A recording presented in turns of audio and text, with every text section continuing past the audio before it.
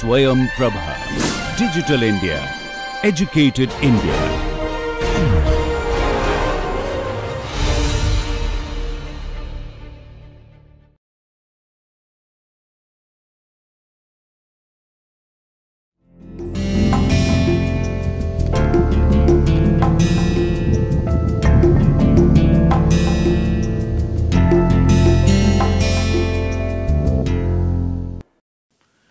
Welcome back. I am Raghunandan Sengupta from the IME department, IIT Kanpur.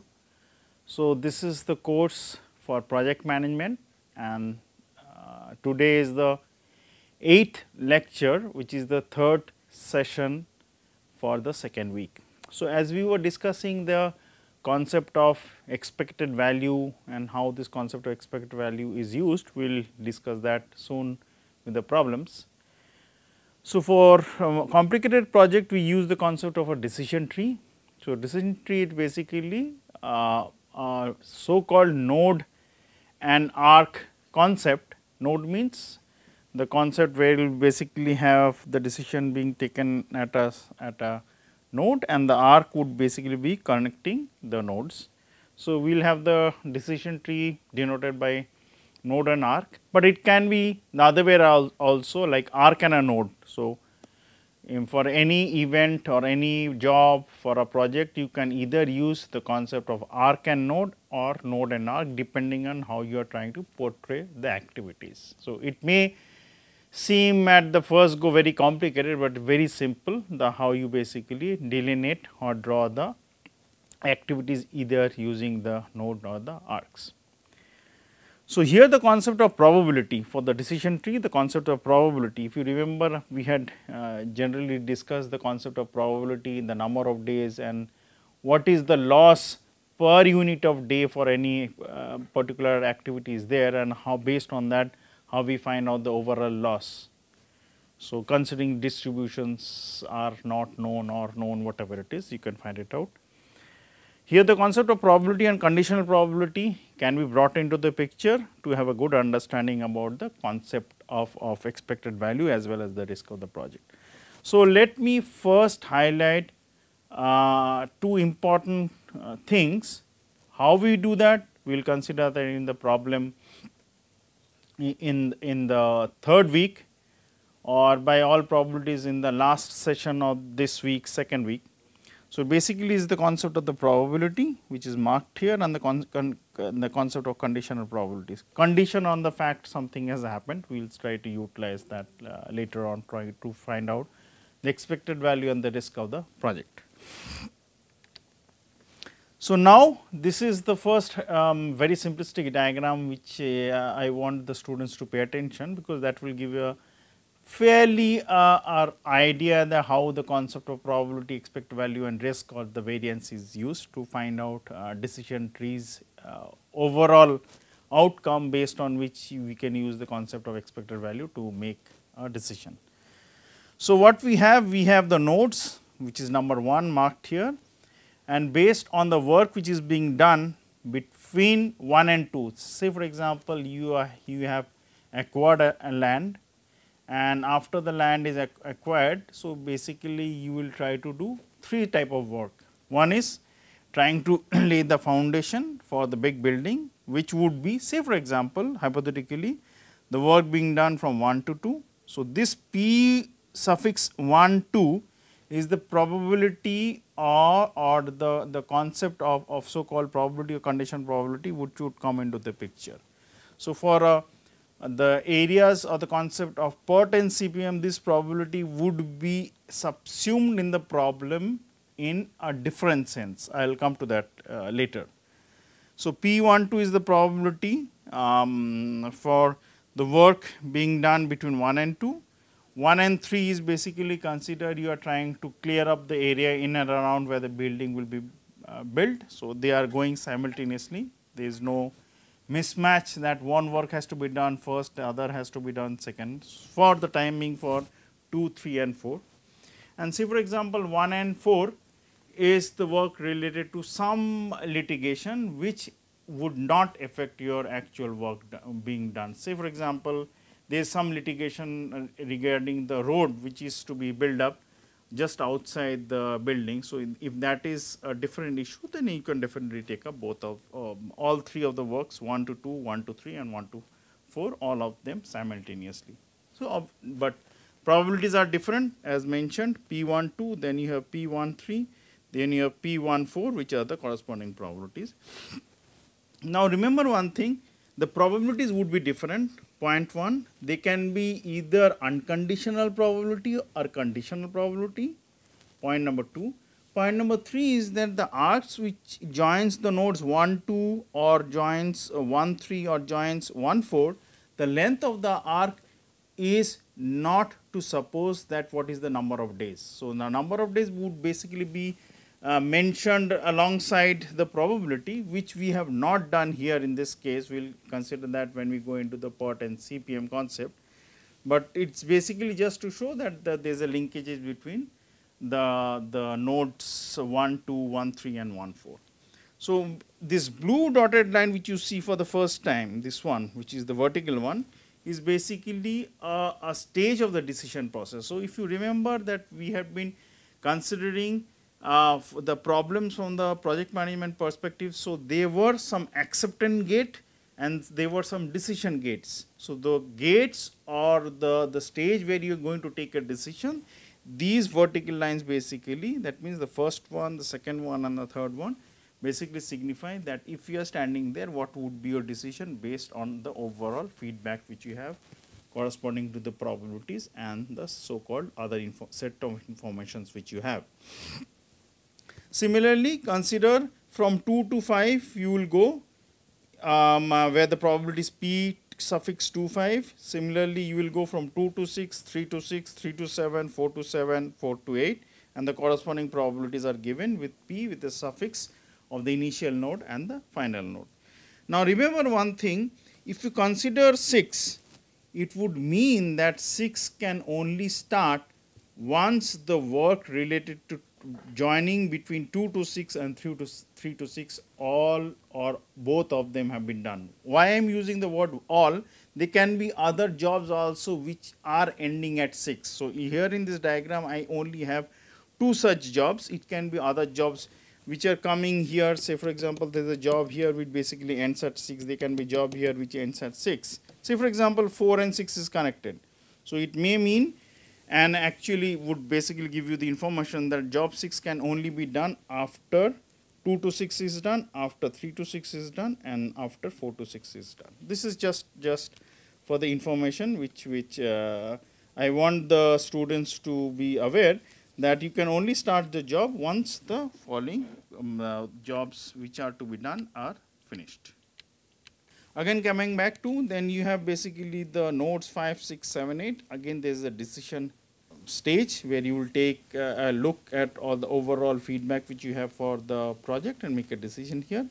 Correspondingly, again you go from 5 to 9 or 10, 6 to 11 and 12, 7 to 13 and 8 to 14. Here just for simplicity, I have not considered that 13 is being affected by 6 or 13 is being affected by 5. So, those two concepts are not there. If they were, so obviously 5 would have joined 13, 6 would have joined 13 and you would only be able to start 13 once the jobs or the activities connecting 5, 13, 6, 13 and 7, 13 all are over. So, again the probabilities which are given P suffix 5 comma 9 till P suffix 8 comma 14 are the corresponding probabilities which denotes, the suffix denotes the initial job and the final job or the initial activity, final activity or the initial stage or the final stage, whatever it is. In any project there are 3 factors also called the project control variables and they are needed or required for planned and controlled concept to take into decision the scope of the work. What is the scope of the work, what are the boundaries based on which the work would be done or the project would be undertaken, so on and so forth. What is the time scale based on which you are trying to do the work, because if you remember I did mention when we started off the concept of project management that time is one of the most important factor based on which the decision is taken about the relevance of the project and whether that set of activities are important or not. And obviously later on we will see the concept of cost, or the concept of what is the schedule, that would also come into the picture, where rupees or dollars or euros or yens, whatever it is, will be considered in order to take a decision whether that project is at all relevant, or whether some set of scheduling can be done using some extra cost in order to reduce the time. Project planning, basic planning techniques would basically have the open creative technique, the forecasting technique, and the organization development technique. So in the open creative technique, you basically uses the creativity in organizations seeking new and non-traditional solutions, such that based on the new and non-traditional solutions, you will be able to find out that what is the overall way the project should be handled. The most widely used technique is the brainstorming sessions, where people from different areas of work who are involved with the project, basically they sit down together, give their feedback on different aspects, and all the salient points are basically gone into detail. So based on all the feedback which you have, the overall team gets the best set of feedbacks, or best set of solutions, or best set of, say for example, techniques which should be taken up to complete that project management work. The forecasting techniques can be either exploratory technique or normative techniques. So they are basically developed over time. So say for example, you want to forecast that what would be the sales of the moped, or you want to find out that what would be the average price based on which you can sell a certain product, whether an air condition or whether a fridge or a car, whatever it is. So you will have different type of mathematical and qualitative techniques based on which you can take a decision for the forecasting concept which you are going to use. And under the organizational development methods, you have the strength, weakness, opportunity, and threat SWOT analysis. So many of you may have done that concept of SWOT analysis. Basically, for any decision or any project to be taken, all the strengths of that project or the project work or the activities, all the weaknesses, who are the competitors, what are the environment based on which the work is to be done, what are the threat perceptions, whether the technology would be obsolete, and all these things are basically analyzed on a very detailed and minute scale, such that based on those feedback for the SWOT analysis and whatever other techniques you will be able to utilize. The brainstorming can also be utilized, a complement to the SWOT analysis, or forecasting techniques can be used, such that you get the best solution by combining all the different techniques which are there at hand. After planning, we need to evaluate a project, and they are basically the direct evaluation method and the criteria based evaluation methods. So criteria based evaluation methods would be, say for example, you want to reduce the time, or you want to have basically an optimum time based on which the project would be finished, or you want to basically utilize the resources in such a way that you would not be utilizing more than, say for example, 20 crores for the project. Whether the time is important or not important may not be very relevant to the problem. But in general, we will see that in maximum of the project management techniques which are used in the practical sense, there the overall feedback is taken related to the time spent on that work, that overall amount of money spent on that work, different type of machines and equipment spent on that work, different type of human resources being utilized. So everything is considered such that you get the best benefit for that project, considering that you will be utilizing different resources at different levels of usage. Technical evaluation could be related to continuing with project management evaluation techniques. Technical evaluation should be related to functionality, the quality, the reliability. So how reliable the overall analysis has been, whether there would be any change in the cost structure, how sensitive is the cost of, say for example, the input material to the overall cost of the project. So consider that you are using steel. If the prices of the steel has a huge amount of effect on the project, then any small amount increase or decrease in the price of the steel would have a huge amount of impact for the project. So these things should be considered. It is also and often necessary to measure these factors on the economic units, such that based on the economic factors, if you remember, in the last to last class, we did discuss that for the problem where per unit decrease in overall cost or the loss was, say for example, 2000 rupees. So those economic factors should also be considered in the problems in order to find out the overall cost of the project. The most commonly used direct evaluation methods are the checklist and the pairwise rankings, as that based on the pairwise ranking you can make a decision whether the project should be taken. So obviously for the pairwise ranking we will consider what are the different techniques of expected value and variance concept, or if required you can use different combinations of the moments to take a decision whether the project is actually viable and whether it's feasible yet, yes or no. For more complex problems, a method was developed by Sati in 1980. It's basically called the analytical hierarchy process, AHP, and a bigger scope of that AHP is the analytical network process, also developed by Sati in the 1980s and 1990s, and in the early 1990s. So in the analytical network process, you basically try to analyze the whole project or a work as a network. So there are, if you remember, in just in few slides back, we had the decision tree. So that was a very simplistic decision tree. In the network, there would be loops and feedbacks, so that you will consider the overall projects as a network and basically take a decision based on that. So where probabilities and conditional properties come into the picture. In analytical hierarchy process, there are hierarchies. Based on the hierarchies, so there is no feedback loop. In the sense, feedback loop, in what I mean is that for the hierarchy which are below, there are no arrows again leading back to the upper hierarchies. But in network analytical network process, there are feedback loops or feedback arrows, as that you have to take that into consideration when trying to basically analyze the ANP network. While in AHP network or the diagram, you do not have that concept of feedbacks. In AHP, it uses a hierarchy of criteria that each alternative should be evaluated against.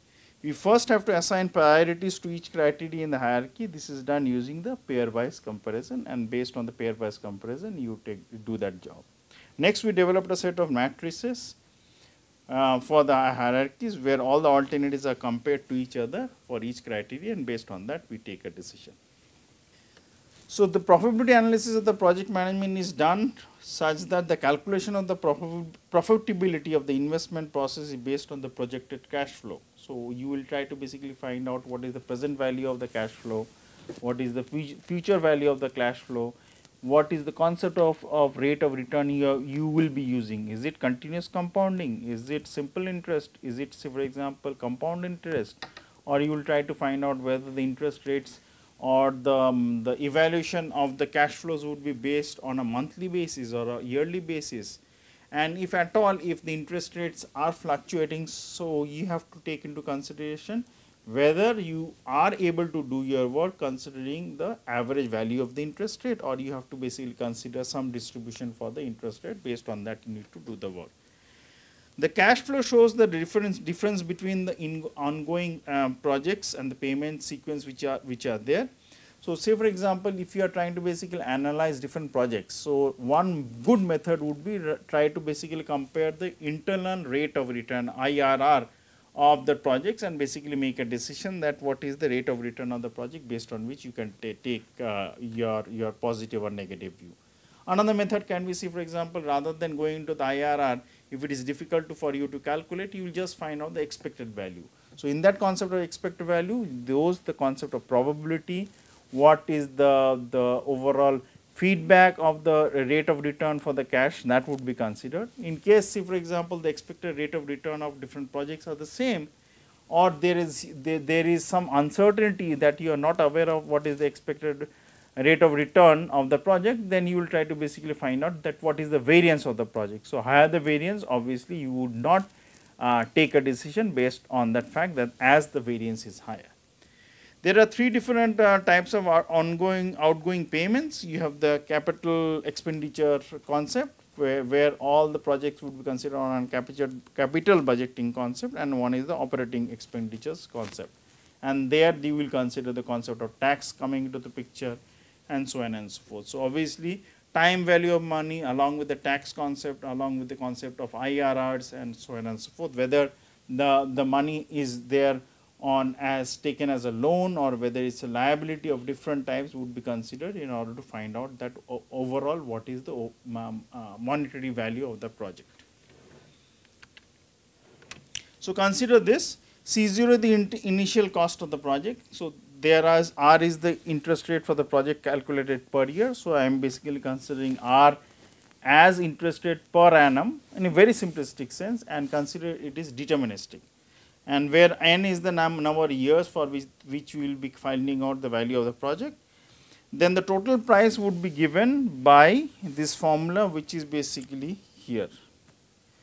So, which means that if the price of the initial cost of the project is C0, then the total price would be given based on the fact that R is the interest rate calculated per annum, very simplistically, and then it is basically found out at in percentage wise. So, what you will do is that for each value, for each year increase, the value is increasing to this. So, if you have 100 rupees and the interest rate is 10 rupees, then consider a very simple example, and this is a just best way of trying to basically make the students understand. If you put 100 rupees in the bank pays 10%, such that is the rate of interest for the investment which you are doing, and after 1 year you will basically get 110 rupees. So, if you again put that 100 rupees not for now 1 year, for 2 years, then if simple interest concept is there, so it will be calculated by 110 rupees for the first year, 10 rupees for the second year, and so on and so forth. So, if you consider one of the simplistic methodology how you find out the overall value of the project, it will be calculated, because this is the increase in the value of the money, this is the amount of money which you had in the initial stage. So, hence the total price would be given by S, which is by this formula. If they are to be calculated on a yearly basis, so obviously it will happen that the per year calculation would come into the picture. So, this I would basically mean that it is for either 1 year or 2 years or 3 years, whatever it is. So, I does not mean only one. So, because if it is for 1 year, then my calculations will be based on a time frame such that at t is equal to 0, I put my money, at t is equal to 1 year, which is 365 days or 12 months or 52 weeks, whatever it is, I take out that money, considering the example which I gave for the bank, and based on that I will try to basically have a overview that how the project would be doing if I basically try to analyze the project with respect to the investment in the bank. If it is for 2 years, then what I do is that I invest the money and the money stays in the bank account for 2 years. Then the calculations would be based on the fact that I is equal to 2. Now, this RI is given, which you will find it is totally different than R. If you remember, I had mentioned that R is the fixed value of interest rate for a long duration of time. But here if the R is changing, which is stochastic, then I obviously have to use R1, R2, R3, R4 depending on which time frame I am going to consider. But very simply, on a very simple sense, R is the average or all the RI values considering, they say for example, they are for 10 years, then what you will simply do is that find out the sum of all the R1, R2, R3 till R10, then divide by 10, then you find out the value of R. Hence, the total cost of the project would be, the first term would basically be the cost of the project or the value of the project after 1 year. Similarly, if you consider, if I go into the second year, the term in the bracket R2 is the interest rate for the second year, and this square means 2 years. Similarly, if you go down the line, this n suffix is basically the interest rate, Rn is the interest rate for the nth year, and n is basically the number of years calculations you are doing. Now, if you come to the value of C1, C2, C3, C4, basically they mean the value of the overall the cost of the project, which is basically either decreasing or increasing depending on whether depreciation is there or not there per year. So, if C1 is the overall cost of the project, it means that C1 is basically the value at the beginning of year 1, and then based on that you calculate what would be the value of that project after the end of year 1, that is beginning of for the second year. So, that would be calculated as given in the first term here. I will just highlight it once more. So, this is the value. Then if I go to the second year, beginning the second year till the end of the second year or the end, beginning of the third year, this is the value, and so on and so forth I calculate. So, if I try to draw it in the diagrammatic sense, what we have is this line, timeline. This is the value which I have. Say for example, input is happening and these are the paybacks which are happening. And each gap which you have is 1 year. So, say for example, the input cost is I with a suffix 0, which means that is happening for the time period when t is equal to 0. So, I am measuring along this horizontal line all t, time. So, this means t is equal to 1, t is equal to 2, t is equal to 3, so on and so forth. So, at I suffix t is equal to 0, which is I0 is the initial cost, and consider this is C1, C2, C3, C4, which are the payback from the project. So, if I want to compare whether it is actually good decision to take that overall decision for investing in that project, what I will do is that I will calculate all the values of C1, C2, C3, C4 at time t is equal to 0, add up all of them, whether positive or negative doesn't matter, because if it is negative then it will basically bring down the overall value. So, these are the so called returns which are coming into my pocket. This I0 is the value of the investment which I have done, and if I want to compare, I will find out just simple difference between the time value of money for C1, C2, C3, C4, so on and so forth, and compare it with I0 and make a decision. So, if there are such different type of projects with different cash flows, I will basically try to find out the value of the positive and the negative return, sum them up at time t is equal to 0 and compare the different projects at the same time. So, the concept used for the calculating the project value would be the discounting factor, the net present value, the fixed discounting rate, the variable discounting rate, the internal rate of return if you remember, the payback time, the return on investment concept, the discounted return on investment, and so on and so forth. So, I will come in trying to discuss all these problems of discounting factor, net present value, expected discounting concept, variable discounting later on.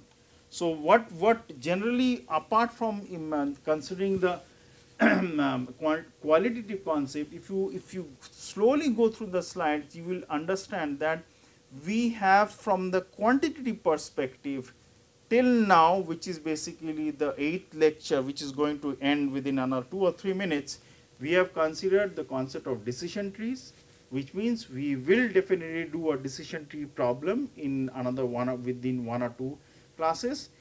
Plus, we will also consider the concept of expected value and how decision trees and expected values can be combined.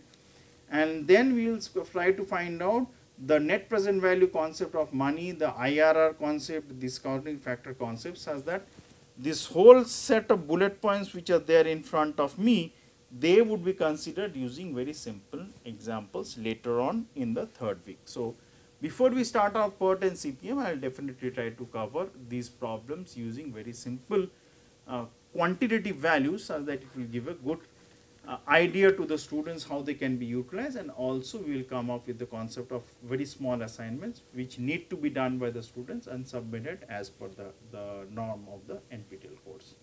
Have a nice day, and with this I will end the 8th lecture. Thank you very much.